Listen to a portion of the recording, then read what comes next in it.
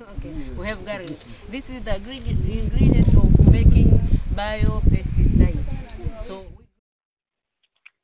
in efforts to improve agriculture as to control food shortage in the region and increase income, small farmers in Zanzibar are said to benefit from the quality mboga farming, a one-year project to support horticulture and vegetable growing. Gatsby Trust Tanzania, in alliance with Zanzibar Association of Tourism Investors, ZATI, launched the project in the Stone Town with a pilot involving 150 farmers in about 6 villages on Unguja Island, with extending to other farming entrepreneurs. My name is Julia Bishop and I work at the Zanzibar Association of Tourism Investors. I'm the director. Here in Zanzibar there's an exciting new project that's just beginning. It's one of a series of initiatives and they're all going to go towards the Poverty Eradication and Economic Wealth Initiative, Vision 2020.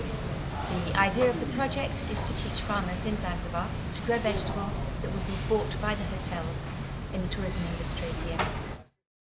Gatsby Trust Tanzania board member Mr. Khalid Mirza said over 100 million Tanzania shillings will be available for small farmers to lend us to grow quality vegetables and sell them to tourist hotels in the islands, which have been importing fruits and vegetables from outside Zanzibar due to poor quality and insufficient production.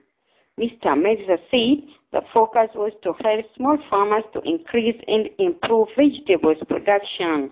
He added that the project aims at helping government and international efforts in poverty production strategies.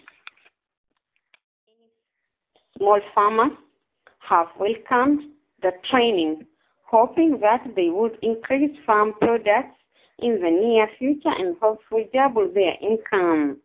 Many women have been involved in farming, but the quality of vegetables produced are poor due to lack of skills and also have sufficient market. Reporting from Zanzibar, Salma Said, Voice of Africa.